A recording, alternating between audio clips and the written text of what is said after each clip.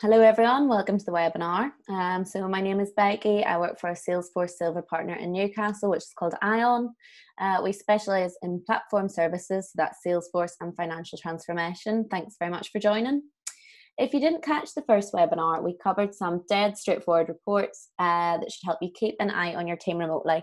So we identified which accounts to focus on using a value filter report and by saying when an account was last contacted, thanks to the power of Einstein Analytics. A recording of it is available on our new YouTube channel if you missed it or if you would like to follow it along whilst creating your own. Today we're going to create a sales KPI dashboard. So this will help you see the big picture. We want to see how much business each rep is closing, what each rep's pipeline looks like, and how each rep has performed on past deals. This time I'm using a Trailhead playground with test data loaded in. If you're new to Salesforce, Trailhead are their online education platform and it's free to use.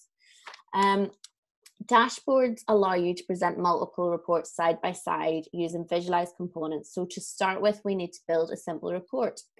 We're going to use this report as the basis for our other reports. So hopefully you'll see how these all marry together. So to begin, we're just going to go into reports and we're going to create an opportunity report. So remember, reports in Salesforce are really easy because they use this wizard. So it starts from the moment you click new report and it's just asking us here which type of report we would like to create. So just create an opportunities report, continue, and save. So opportunity pipeline. And we'll just save it in a public folder so that everyone else can see it. So we have a few new names on this webinar, so I'll just quickly run you through the anatomy of a report. So the outline pane, which is just here, makes adding, removing, and arranging columns much easier. So it's just drag and drop. You can also add bucket columns and summary formula columns in the outline pane. We are going to be adding a summary formula in one of the next reports, so just stay tuned for that. Filters here allows you to set the view, time frame, and custom filters to limit the data shown in a report. And then this is our preview pane here. It's a dynamic preview that makes it easy for you to customize your report. So just like a spreadsheet. So you can add, reorder, and remove columns. The preview shows only a limited number of records, so if it doesn't look right, make sure you run the report to see all your results. So we're going to keep this simple and just save and run. So we're basing other reports on this one and we'll do more customization then. But then we can just click into reports and find it here. So it's our opportunity pipeline. So now we're going to move on to our first modified report. So we'll just click this and click edit. This is going to be our pipeline by rep report. So as I mentioned earlier, this is built in a Trailhead playground, so it's full of test data. All the opportunities belong to myself and my completely made up colleague. You would usually have more than 2 people in an org, so things would look a little more full. We'll find our report and just save as. You can save as at the end, but I'm a little bit absent-minded and have written over my other report, so I'll just save at the beginning. I'll call this pipeline by rep. Save. And now we will add some filters in. So obviously a pipeline is only made up of open opportunities as opposed to close won or close lost. So we'll just adjust that filter. We just want to see the open ones. And I'm going to change the range to all time. So as I mentioned before, it's really easy to move your fields. It's just drag and drop. So I'm just going to move opportunity owner below opportunity name and account name below. Oh, there you go. And you can just see how it updates in the dynamic preview here then. So I'm going to add in stage duration. That's how easy it is to add in a field. And I'm just going to, I'll move that below stage. That seems like it might make more sense to sit there. And then I'm going to group rows by the opportunity owner. So just group by this field. And then we're going to add a summary field. So I'll just find amount. So I'm going to summarize by this field. So I just click summarize, sum, and as you can see at the bottom there, there's our summary. We'll just save that one. And if we click out of reports, we can see pipeline by rep is just sat there. So I'm going to modify this one now. So I'll just click edit and save as. So this one is going to be sales rep win rates. You can see how many practices I've done there. So obviously the way we would see the reps that are most likely to close deals is we'll look at what their win rates so far have been. So this is a fun one because it uses a summary formula column. So you just need to make sure your report data is grouped before adding a summary formula. You need at least one of those for it to work. So just double check we've grouped by opportunity owner, haven't we? And see, let's find. We'll just change the filter. So the win rate, it's only going to apply to opportunities that have been outcomed. So that's closed won or closed lost. So we'll just change that to closed. And I'm just going to remove amount. Where's amount? There it is there. So I'll remove amount. Yep, script by opportunity owner, and now I'll add a summary column to show the win rates by each rep. So I go to columns, more actions, and add summary formula. So we're going to call this is another little wizard that'll help walk us through it again. So this is going to be win rate. The description of it is the ratio of won opportunities to closed opportunities. I want to see this as a percent, and we'll just check in the display it's at all summary levels. So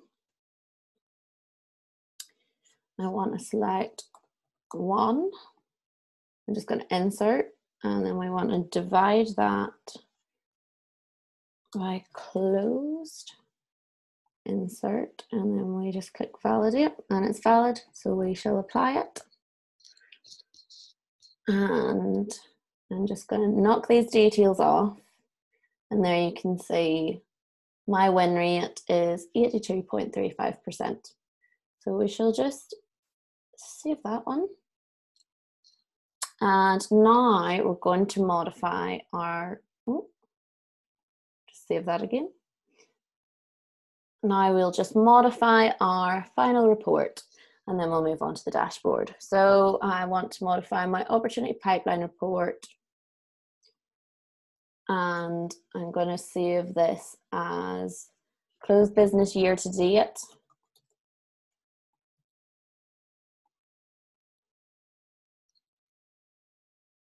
And I want to group my information by opportunity owner. I want to summarize my information by amount. I want the range to be the current financial year, and the opportunity status to be closed won. And just apply that. So I'm going to hide the details, and I'm going to save and run. So there we go. Now we'll just move on to creating our dashboard. So I'll just create a new dashboard. I'm going to call this Sales Manager Dashboard. Again, I'm going to save it in the public folder. And now we'll add our first chart. So I'm going to add a gauge chart. So I'll just add a component. So our wizard is back and it is asking me which report I'd like to pull the information from. So for this one, we shall select close business year to date, gauge chart, and I'll just check the measure is sum of amount, yeah, and it'll pull through the title usually. So I'm just going to segment the ranges. Obviously we're working in millions here, so let's hope I get the number of zeros correct. So I'm going to go from our first range is 2 million, second range is 3 million, and fourth one, 2. Fingers crossed. Yep, there we go. Got that right. Wonderful. And I'm just going to add that in now. So you can move these about. You can resize them. There you go. You can make it bigger. You can actually, on this one, you can change the colors of the gauge. So there, I can change that to grey if maybe red's a bit harsh. Just cancel that. We'll stick with the red though. So that's our closed business year to date. That's our first widget. And now I'm going to add another one. So this time I'm going to use the pipeline by rep report. I think I'm going to use a vertical bar chart for that. So the y-axis, I've got my opportunity owner. X-axis opportunity owner. Y-axis, I want sum of amount. And title, if that's pipeline by rep, yep, wonderful. So just add that in. I'd say best practice probably would at this point be to just give it a wee save. So we'll just do that. And I will add another chart component. So using our sales rep win rate report, I'll just leave it as it is, as that bar. We'll not change anything, we'll just put that wee one in. So I'll just resize this so that that fits.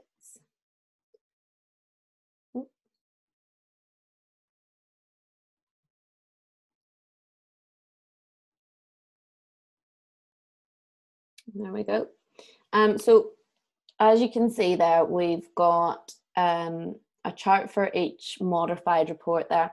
Our original report, which was our opportunity pipeline. So to add a visual chart, you need to have your data grouped by something. So because we didn't group by anything in this opportunity pipeline, all it will allow me to add in is a table. So I'll just add that in for you to see what it looks like. There